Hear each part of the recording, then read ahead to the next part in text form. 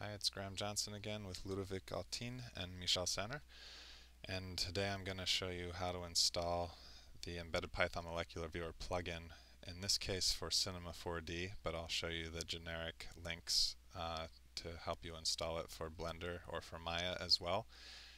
If you're not familiar with what ePMV is, I've put up an introductory video on this YouTube site, so please check that out, and then come back here to find out how to install it.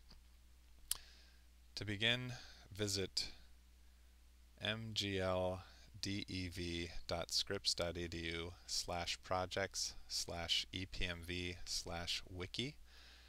That will bring you to our main page, which will be constantly updating in the coming months. And on the left, navigate to installation. And everything I'm about to tell you, you can follow along with right here. But I'm going to guide you through it, especially if you're not familiar with using a console. To begin with, you need to download and install the entire Python Molecular Viewer software package, which is free, and it's going to become an open source project very soon. Once you click that link, you'll be brought to mgltools.scripts.edu/downloads, and you need to go to the nightly builds link, which is linked to from that ePMV installation page, or you can link to it over here, because you need the latest update. This is the non-stable release, but releases that we're working on every day to be able to get up and running with the alpha version of ePMV. Choose your appropriate package for the operating system and the version that you use. In my case, I've got a version of Leopard, which is not Snow Leopard, but Snow is in parentheses because Leopard works as well. And I need the MGL Tools Darwin 9 1.56, which was built on November 5th, 2010.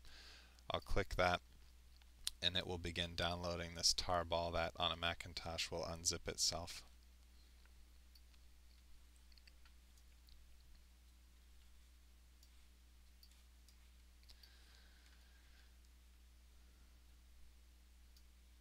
That file will ask you to unload and install this package as a folder, MGL Tools i86 Darwin 9-1.56, which contains everything you need to run the Python Molecular Viewer. The main thing that you need to run it without having to open a console window is to open this folder called bin and scroll down to the file called PMV and just double click that.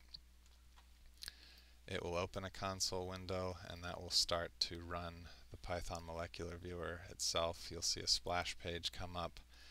This will open X11 on your system, which is a requirement if you don't already have that running, and will give you our lab's free molecular viewer that looks like this, where you can, for example, do a lot of the similar things that you can do in ePMV. 1CRN. This will go to the web, download it, import the molecule into our system. We can make ribbon representations of the backbone, ball and stick representations of the lines, and color things by a variety of different methods. Very similar to what we can do inside of ePMV, because this is actually the engine that's running inside of ePMV. So with that installed and running, you need to do one console application, which is start a new terminal window. And I'm going to step through this pretty slowly for people who are unfamiliar with using a terminal. In fact, I'll start from the beginning, which is to say, on a Macintosh, go to Applications, and in your Applications folder, go to your Utilities folder, and in there you'll find a program called Terminal. Double-click that. By default, yours will probably have a white background,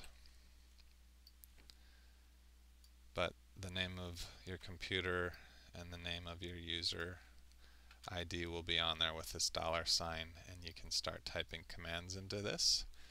And again, if you're having difficulty following any of this, this is all, I'm just stepping you through the step-by-step guides that are on the installation page here.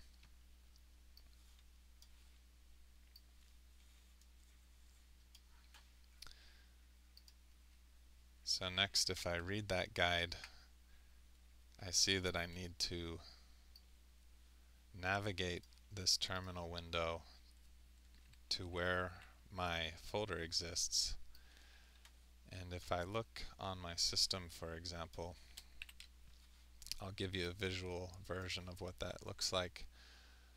I don't want to be in my user folder, I want to be on the root level, and I want to be in the library of the root level.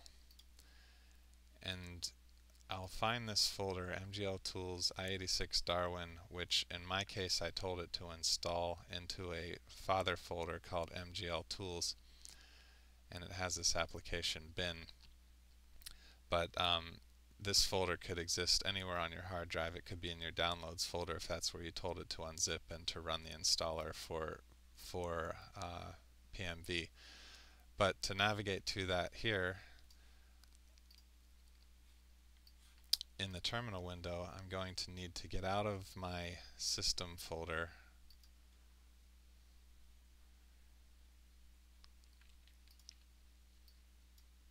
I'm going to need to get out of users, which means I need to go up one level and into library.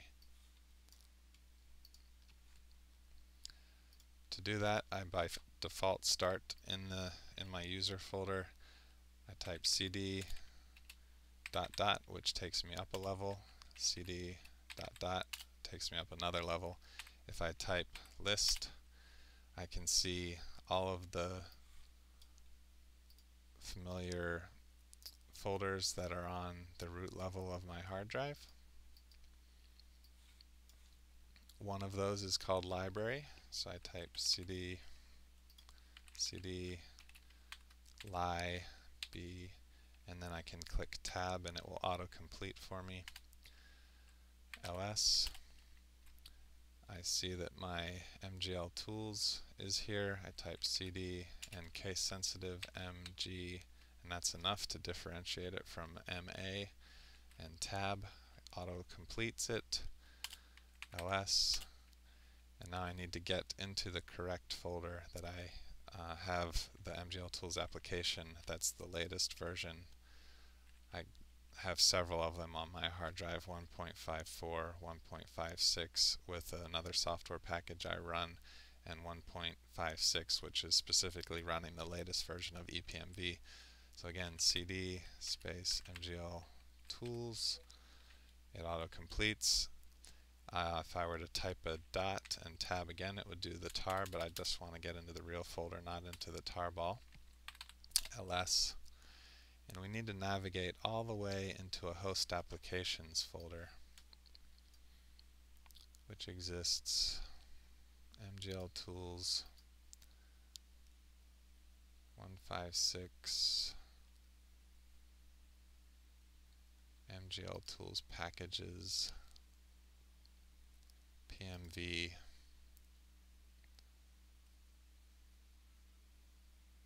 host application interface. Again, all the instructions for this are on this website, but if you're following along, so we need to go deeper, find out where I am. Okay, cd space MGL Tools, and I want to go into the package folder, ls cd space PMV, I believe. Yes, capital P, lowercase m, tab, ls. That brings me really deep into this folder system, and I need to go one more deep, cd space host application interface. Okay. Then I come back to the website. And I find that once I'm in the host application interface, I just need to run this little command line, // bin python sh install plugin.py. This is the hardest part of this, and then you'll be up and running. So I copy that, I just paste it here, I hit return, and it opens up this little window. And I am installing Cinema 4D version 12. This is for older versions of Cinema 4D. That is only 11.5, and we have a special install procedure for that because that preceded the full release of the Python architecture. The same procedure works for Blender and for Maya, but if I click on C4DR12, it auto-completes the path where I need to install the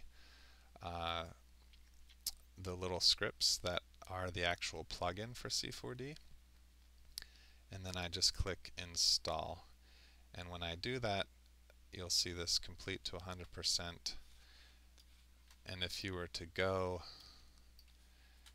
deep into your user folder, into the library of your user folder, again this is a different library than the one we were just in, which is on your root hard drive library. This is under my user folder, library, and preferences, and then scroll down until you find Maxon. You'll find the installation of your version 12 demo, and if you open the plugins folder inside of there, you'll find a new one called Embedded Python Molecular Viewer. That's ePMV, with all the information that you need, and that little script that you just ran through this terminal window should set up everything you need. When you restart Cinema 4D and you click on Python and you scroll down to plugins, you should have a new entry here called Py ePMV. Run that a few times. If it doesn't work, scroll down to your console.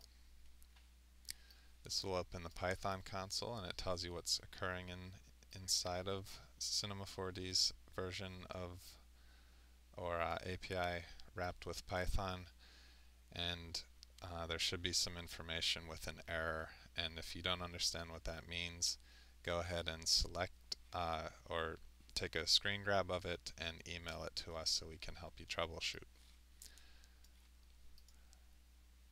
Once you run the actual plugin, you click here, it will open up this window, so I'm going to go ahead and do that. Python plugins ePMV.